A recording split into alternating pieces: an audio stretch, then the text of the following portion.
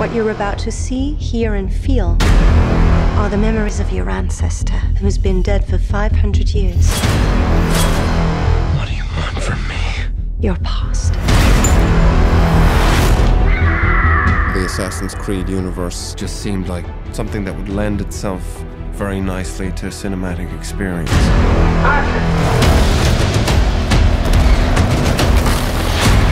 We're really determined to make an audience believe that this world and these characters exist. To have somebody with Justin's strength and vision was a huge bonus. I want it to be an unbelievable ride mixed with these exotic worlds that then lead you into some action sequences that are dynamic. In an era where there's a lot of CGI, we wanted to have as much old school, real location shoots as possible.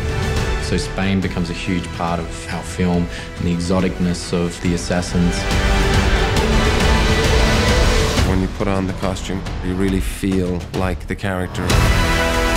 In terms of the fighting, for Aguilar, his weapon of choice are the blades on the wrist.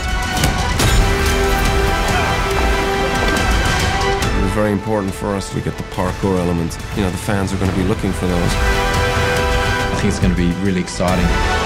We are making an immersive experience. We work in the dark to serve the light. We are assassins.